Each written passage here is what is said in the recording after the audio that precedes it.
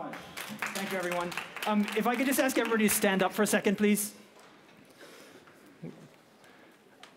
Good morning, everyone. Good morning back, yes? Good morning. Well, let's wake everyone up. Let's get some more energy here. Okay, thank you so much. Little stretch. Sit down again, and let's get going here.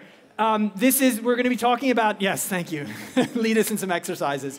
We're going to be talking here about some of the most exciting places for the development of not just these countries that are undergoing fundamental changes and seeing things happen that had never happened before, but the actual internet itself and the future of the web and technology. We have in our panelists an incredible amount of expertise to tap here. Lexi Novitske, who went on a 6-month sabbatical from a PE firm in the US, 12 years later is still in Lagos, making some incredible investments and companies in Africa, Pan-African as well. Bunmi Akinyemiju, who is a partner at Greenhouse Capital, began as a venture builder, found that it was not scaling fast enough, so actually shifted to a VC model because that was the only way to scale quickly enough to meet the demand and the opportunity of Nigeria and Africa more broadly.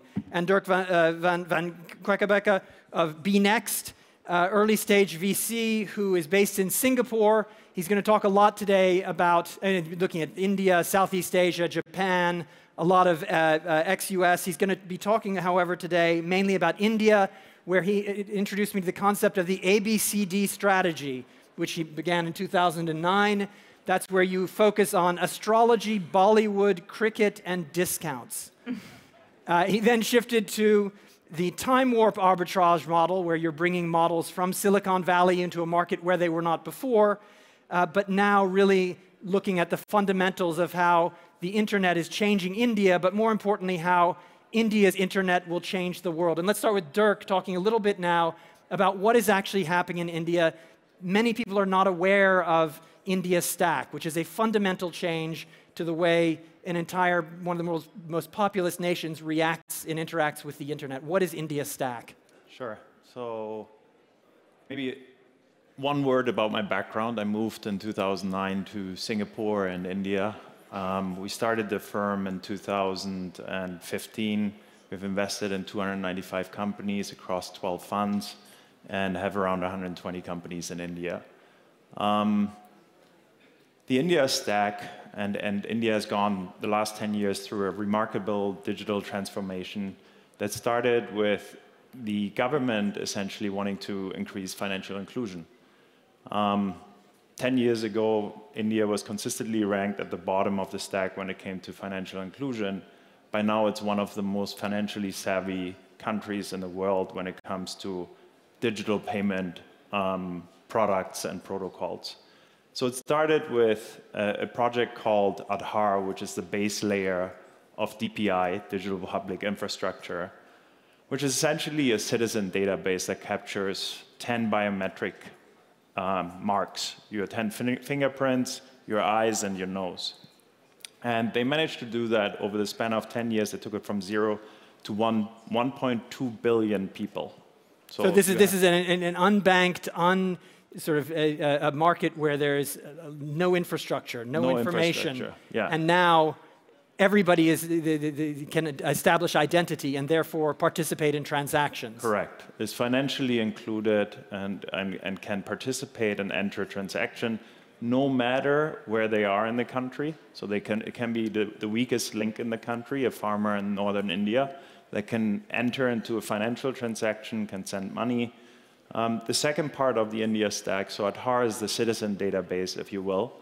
The second part of the stack that's really remarkable is called UPI, Unified Payment Interface, which is an effort by the RBI, the regulator locally, like the equivalent of BaFin in Germany, that brought the banks together and said we have to take the noise out of the banking transactions. What does that mean? Again, if the farmer in the north is being penalized for having a minimum deposit that is too low and has to pay penalty on it, he's not going to use it. If he's going to be penalized for doing a P2P transfer where the amount is too small, he's not going to use it. So UPI essentially took all that noise out, the fees, and it's free. You can do P2P transfer instant for free. You can recon your bank account. It's free. You can... Which essentially gives every single person in India a bank account, or the ability to act as if they have instantly have a bank account. Exactly. And you were saying just a few moments ago, if you compare Visa, which has been around for 60 years. 66, yeah. 66 years of Visa. How many transactions? So they have 25 billion transactions. 25 billion transactions globally. Versus UPI, which has been around just for 5 years. 10 billion transactions a month. 10 billion just transactions in India. per month. And that's QR code acceptance, that's P2P transfers, that's bank deposits, whatever it is. It's a remarkable transformation. And never seen before. Without technology, this would have taken 80 years. Okay, great. Bunmi, maybe if we can come to look at what is unique, different, what's happening in Nigeria. Yeah, absolutely. And to start off with my background a little bit, I've just been very entrepreneurial from a very young age. Born in Michigan, but Nigerian parents. And so I went to school in Michigan State and started 3 companies while in school and after. I realized that the entrepreneur energy in Michigan is just different from what I'm used to in Nigeria. So moved back to Nigeria. Different meaning not as exciting, not as moving as quickly. Yeah, not as quickly, not as, and so I think Steffi visited Nigeria, and since then she's been an evangelist. Everybody needs to visit Nigeria. Why? Because of that entrepreneur energy. So that's what brought me back 13 years ago. And so I spent 10 years and essentially built about 15 companies, via venture studio model, because I think just entrepreneurship is really the secret to unlocking economic development. So I truly believe that the hardest problems in the world, you solve them by just backing entrepreneurs. And so after creating these 15 companies, I realized that I can't create enough by myself. So I need to back other people. And how do you do that? Venture capital. So if we're able to democratize venture capital, we'll solve the biggest problems in Nigeria. So I created a fund, Greenhouse Capital. So we've done Fund 1, Fund 2. And I think if we start talking about what's unique about Nigeria. What is the substrate, or what is the context that's allowing this to take place? Absolutely. And I think the first part is just the resilience, right? The resilience of the Nigerian people, the African people. I think that's the first piece. Every home has an entrepreneur. Everybody is creating a company, right? Everybody is hustling. And I think if you ever visit Lagos, that's just what you feel. The moment you land at the airport and everywhere you go, everybody's creating companies. Now, the enabling structure, the enabling infrastructure, the VC asset class, right? The policies, right? And the bridges that need to happen between countries, that is the piece that needs to be accelerated. And you can already see what's going on now. 2016, I think there's maybe about $400 million of venture capital. Fast forward 6 years later, 2022, there's, $5 billion coming into the continent, right?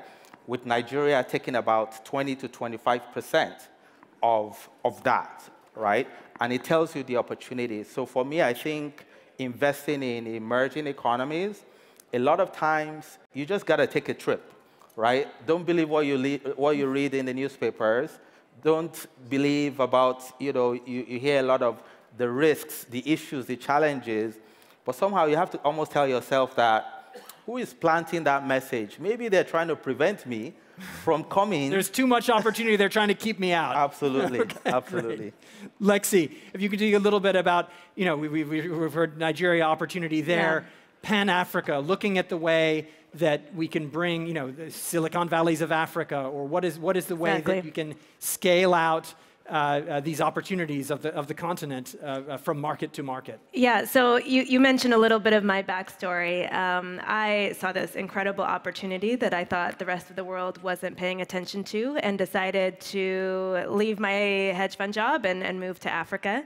and set up a VC firm, very early days of the ecosystem, and that through different iterations has now grown to our $200 million fund, which we have today. But what I really saw as this incredible superpower of Africa was certainly the demographics. Average age of 19. We're in China, that's nearly 40. And that is going to be even more drastic by the end of the century, with 40% of the world's population being African. And this population is young. They're essentially born with a mobile phone in their hand. They don't have access to a lot of the services that all of us have. They don't have healthcare, education, financial services, and for the first time, they're able to access this through their mobile phone. And that is really incredible to see. And we kind of talk about this latecomer advantage, looking at markets like leapfrogging over the issues that were previously there for the exactly. So looking to markets like Southeast Asia and India, and all the business models that have been big success stories there, and taking a lot of those learnings into the African continent and saying, look, the innovation maybe isn't necessarily on the business model, it's on the execution, and it's making these business models hyper-local to unlock some of these challenges that are being faced. I mean, there is not a shortage of problem set across the African continents. Okay. And you mentioned the Silicon Valleys of Africa. If you could quickly say something. What are the Silicon Valleys, and what are their sort of specialties? Yeah, so another one of those demographic shifts is certainly rapid urbanization. But what you've really seen is these just a handful of core markets becoming these really strong tech hubs. So that's Lagos, Nairobi, it's Cape Town, it's Cairo. And their themes, Lagos would be? Yeah, for Lagos, I mean, it's just unlocking the Nigerian opportunity that Bunmi mentioned, but especially in fintech. Fintech, okay. Nairobi? Nairobi, I would say, is a lot of impact-oriented industries, but especially catered to that East Africa side and looking for some Pan-African expansion as well. Cape Town? Cape Town, it's using the lower-cost workforce in the South African market, but building business models that can be exported to developed markets across the world, so US and Europe, but leveraging that lower-cost, high-quality talent. Excellent. Okay, and you spoke about how there's so many of these companies that are exploiting these unique, or taking advantage of these unique opportunities and unique elements of these markets, and I'd love to go do a quick round robin. We have very little time left. Each of you name, maybe starting this, Dirk, go back through it, 2 or 3 companies that are very interesting because they are unique to the context that we have in the markets that you're looking at. So India, what would be a couple of unique companies that are taking advantage of that context? Yeah, sure. So as we described earlier, the digital infrastructure allows you to do very cheap microtransactions. And we invested in this company called Sri Mandir, which is essentially a devotional app. So India has many million gods. Why is that? Because Hinduism is a poly-god religion and allows for many, many sub-gods. It's a very religious continent. It's not one India, really. There are many nuances to it. And it's very hard to, if you're devotional, to visit all the pilgrimage places that you would like to see. So this app bridges the gap. It's an equivalent of this called Church of God in the US, which is a very successful but very unknown company to many. And this is, I would say, the Indian equivalent. So monetization could be anything like, sending a micro amount to a temple, it's small amounts doing to temples, pujas, doing religious examples online. And it's a very Indian phenomenon, but it's huge. Another example, which is more sort of... There's an Uber-like example Uber is more local. I think I want to talk a little bit about there's true 0 to 1 innovation out of India that's going global. So we invested in some very deep AI company and claims management that's now being used by top Fortune 10 companies in the US, like Kaiser Permanente or Molina, huge healthcare carriers, where no company in the world has managed to save sort of the efficiency and the fraud. It's called payment integrity, i.e. fraud and wrong claims in the US context. And this company has automated a lot of that end to end and just doesn't exist. Why did the company, how did it get born? This industry was outsourced to India. Right. And one of these experts met a coder and they launched a product that they re-exported as a product back to the US. Right. Yeah. Okay. Excellent. Very quickly, sorry, Bunmi, Yeah. next up, what are some unique investments, unique companies? Yeah, I mean, I think the context really here is, if you think about one of the most successful industries in Nigeria, I would say it's the financial services industry. The banks are very strong. Because they're very strong, there's a lot of Nigerian banks that are Pan-African. Now, that gave birth to a very, very strong fintech, community. And so you see the largest fintech in Africa, which was one of our early investments, is Flutterwave. That's now valued over $3 billion. There's Paystack that has one of the largest exits, on the continent to Stripe. So I think just that fintech is a very strong area. I think mobility is also really, really big, especially if you think about it in the context of mobility plus financing, right? So you're talking mobility, which you can back into climate, so the EV. So I'm very excited about that space. There's a company called Max that we're invested in. I think they'll become a unicorn very soon. There's a company called EFTD that we are also invested in, doing essentially mobility, two-wheelers, three-wheelers on EV.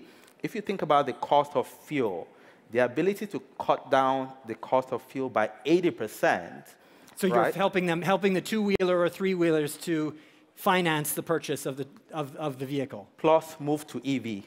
Plus move to EV. So there's actually a climate element to this. It's actually helping the environment as well as the entrepreneurs. Yes, absolutely. So I'm very excited about Max, very excited about EFTD, and then Flutterwave and Paystack are success stories that we have so far. Lexi, what are some examples? So I know you're trying to keep us on time, so I'll take an easy example that I think really represents kind of this Pan-African regionalization story. So Africa is made up of over 50 countries, and across all these countries, fintechs are trying to expand, Visa's trying to acquire customers, global companies like Uber are coming in, trying to verify the drivers that are driving their vehicles. But there really is no unified source of identity, like Dirk has in India, for example. So Smile ID, one of our portfolio companies, has done the hard work of being able to document and verify every single identity document within the African continent, as well as those from international markets where a lot of the incredible achievement, given each market has its own peculiarities. And integrated with 17 government databases. So essentially, if you are a company looking to expand to Africa, you can integrate one API and verify any of the customers you're onboarding through that API. Pretty incredible success story.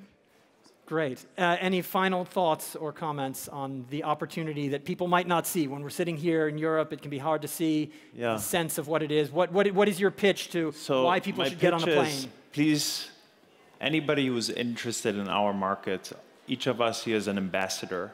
And we want to build more bridges to Germany, to Europe. Come see us after the panel, and I mean it. Whether it's education, pitches like these. We were talking beforehand, the interesting thing about education is of the major tech firms in the US, almost half of them are Indian origin. Indian origin leaders, which has given this incredible dynamic between India and Silicon Valley. It's a very unique differentiator to any global ecosystem, really, China included, that you don't have the NRIs. NRIs are non-resident Indians, of which there are 50 million globally. A lot of them are in very prestigious R&D centers and universities and tech firms and financial services. And they went to schools that have very strong alma maters, and there's a willingness to pay it forward and connect them. So we see themes out of India originating, and they go to market in the US as if it's their home. Lexi, what would be the one market or one So my one takeaway is there is a massive commercial return here. Our first fund returned 10x, and we're just at the starting of this journey. But there's also a massive opportunity to make life better for the 1.4 billion people calling Africa home. So it's an incredible investment destination, no matter what your motives are. Excellent. Thank you so much. Thank you. A round of applause for our panelists. Thank you.